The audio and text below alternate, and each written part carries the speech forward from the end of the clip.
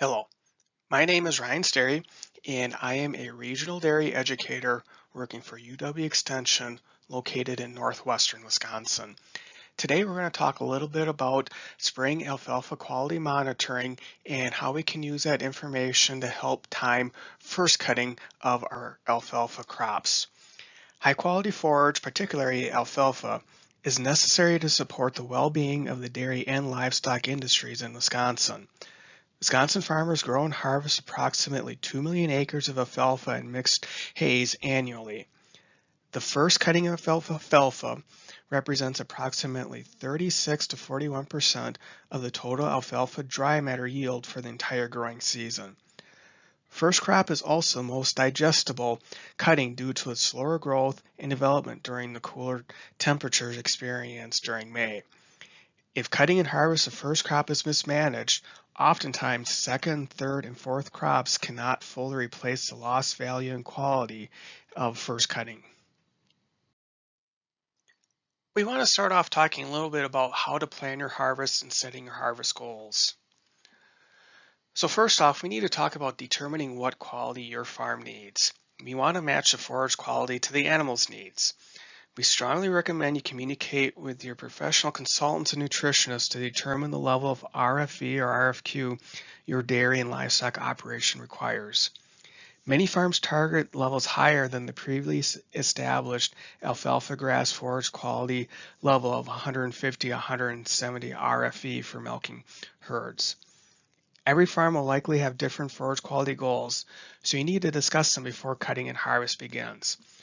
Weather can and will impact harvest goals, so be sure to take that into account as well. Next, we want to adjust for quality losses. Under the best of conditions, 15% or more of the dry matter, most importantly the leaves, may be lost during the cutting and harvesting process. Therefore, it may be necessary to cut a field at 185 to 190 RFE or RFQ to end up with a harvested forage of 160 or higher. Next, we want to make some adjustments for total harvest timing.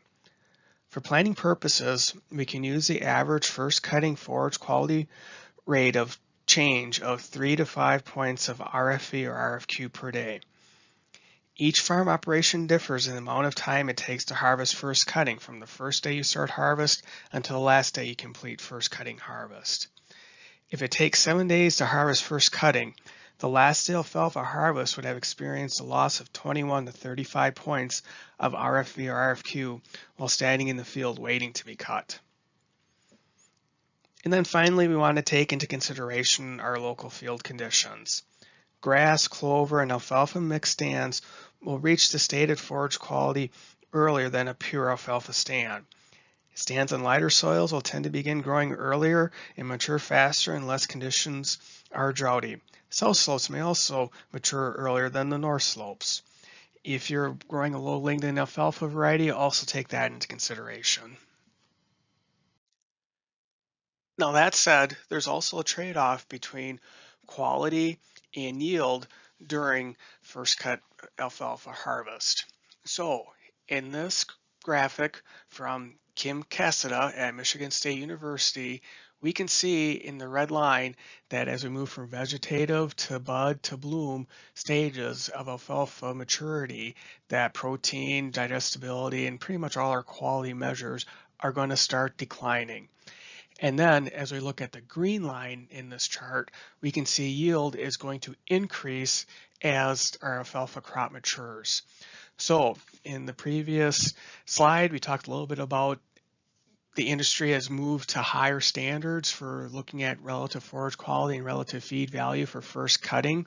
But conversely, if you don't need that high of a quality, say for a dry cow or heifer ration, and you can store that forage separately, there may be an advantage to waiting in terms of you're going to increase your yield by waiting. As we talk about monitoring alfalfa quality, you may hear us use two acronyms. RFE, which stands for relative feed value, or RFQ, which stands for relative forage quality. They are very similar concepts in formulas used based on lab results. However, relative forage quality is the newer of the two formulas, And it does a little bit better job accounting for differences in fiber digestibility and correlating that to differences in intake as well. If you have grasses mixed in with your alfalfa forages, we highly encourage you to use RFQ, again, because it does a little bit better job accounting for digestibility. On that note, samples that go to the lab for testing may give you the option of requesting either RFE or RFQ analysis to be performed. While on average, RFQ testing may cost a little bit more, we encourage you to do so when the option is made available to you. And here we can see a sample forage analysis report. And if we zoom into our energy calculations here, we can see where we can find relative forage quality on this particular lab result. For an alfalfa scissors clips program, we want to begin collecting samples around midway. Select alfalfa fields that are second production year or older if possible. We want to take samples twice weekly until the forage quality falls below desired harvest quality or until our harvest date. We recommend taking samples on Mondays and Thursdays so results can be processed by the lab in a timely manner and are available by Tuesday and Friday. Sample in the early morning before 8 a.m. when at all possible. This is going to reduce day-to-day variability due to differential accumulation of non-structural carbohydrates in the leaf on sunny versus cloudy days. We want to cut our scissor clip samples 2 to 3 inches above ground level. It's very similar to what our cutting height would be. And we want to collect at least a half a pound of plant material. If fields are uniform in growth, we can collect from an area half acre or less. But if we have some variability in our fields, we want to sample a larger area to get a representative result that's going to account for that.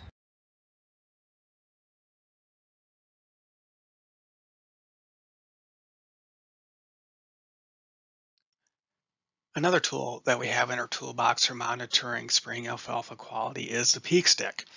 On the left-hand side here, we can see each side of the PEAQ stick is calibrated differently depending on the stage of production. If we're in the vegetative, bud, or bloom stage, each of those scales on the ruler is a little different for estimating the relative feed value.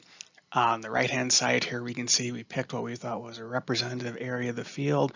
We're measuring the tallest stem. In this particular case, it's landing somewhere between 210 and 220 points on the relative feed value scale for vegetative stage.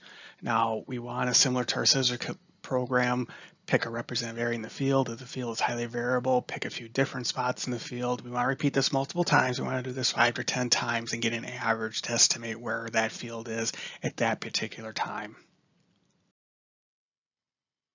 And to wrap up, we want to point out that the University of Wisconsin Extension maintains a forage quality changes during spring growth website where you can look up results throughout the state. So at the top here, we have our URL for this website that leads you directly to the scissor clip portion of it. And if we look a little bit further down here, we have a few selections you can make as you're searching. If you want to look at all results, just PEAQ or scissor clip results, and then our location and date range for that.